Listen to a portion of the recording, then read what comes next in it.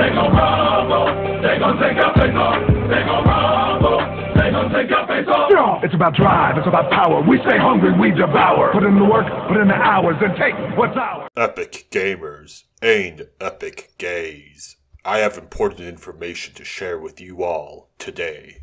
As we all learned in history class, during the 90s the US military had begun development on a gay bomb that when dropped on their enemies would force them to stop fighting and have gay sex instead. But what you probably did not know was they experimented on our own citizens to perfect it. Think of how many homosexuals appeared during that time, including George Michael, Ellen DeGeneres, Joe Biden, Raven Simone, Dwayne The Johnson, and SpongeBob SquarePants. Why else would they all appear if not for the government testing on us?